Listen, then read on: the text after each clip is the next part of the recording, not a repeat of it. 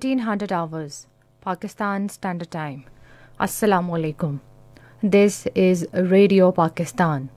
The news read by Aisha Nayab. First, the headlines. Pakistan says New Delhi's actions in Indian illegally occupied Jammu and Kashmir clearly pose a danger to international peace and security. 53 more deaths due to coronavirus infection and 1,346 new positive cases were reported in the country during the last 24 hours.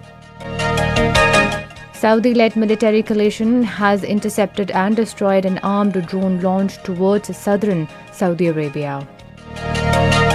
In Myanmar, thousands of people marched for a second day in Yangon city today to protest against the military junta's coup and detention of elected leader Aung San Suu Kyi. And now the news in detail. Pakistan Permanent Representative to the United Nations, Munir Akram, in an article published in news portal of World Body, has said India's action in Indian illegally occupied Jammu and Kashmir clearly pose a danger to international peace and security. He said the Jammu and Kashmir dispute is one of the oldest unresolved issues on the agenda of the United Nations Security Council. Munir Akram said under international law, the people of Jammu and Kashmir have the right to restore their right to self-determination by any means at their disposal, including armed struggle. He said, however, to justify its oppression, India has sought to portray the legitimate Kashmiri freedom struggle as terrorism. Pakistani envoy said the UN and the international community have a responsibility to help resolve the Jammu and Kashmir dispute. The United States State Department Urdu spokesperson Zaid Tharar has said President Joe Biden wants to immediate solution to Kashmir issue. In an interview, he said that President Joe Biden has made it clear that human rights are a fundamental issue for the United States. He also said that the US understands that Kashmir is a human rights issue and Washington wants that mobile service and 4G should be restored in Kashmir immediately. Zaid Tharar is a deputy director of the London Media Hub, where he handles media engagement through South Asia. In Indian illegally occupied Jammu and Kashmir, the General Secretary of a National Conference, Ali Muhammad Sagar, has said the authorities have turned a blind eye to sufferings of the people of the territory. Talking to different delegations in Srinagar, he said that Kashmir is looking for good governance and development activities, but the administration is clueless about the issues concerning the people. He said that the democratic system had been derailed by the brush of authoritarianism on August 5, 2019. 53 more deaths due to coronavirus infection and 1,346 new positive cases were reported in the country during the last 24 hours.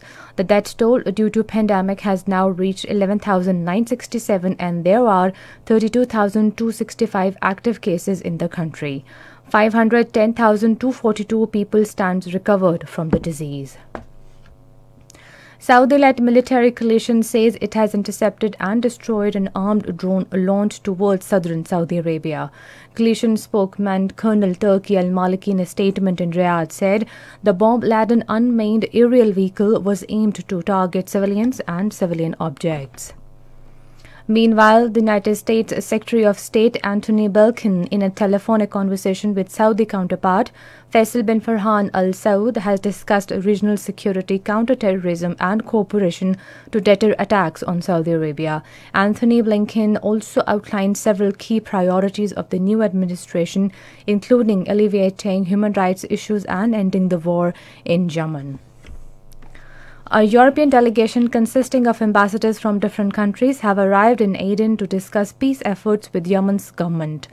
The ambassador of France, Germany, the Netherlands, Belgium, Sweden, Ireland and Finland, as well as deputy ambassador of Norway, will also discuss the Riyadh Agreement for comprehensive and lasting peace in the war-torn country.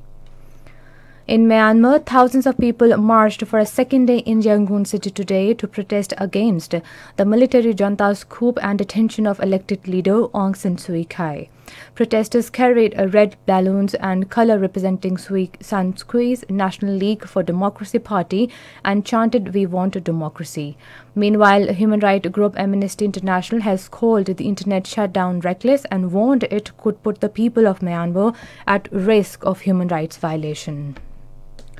On the fourth day of last cricket test against South Africa in Rawalpindi, Pakistan in their second inning were 243 for 8 a short while ago. Pakistan leads the two-match series 1-0.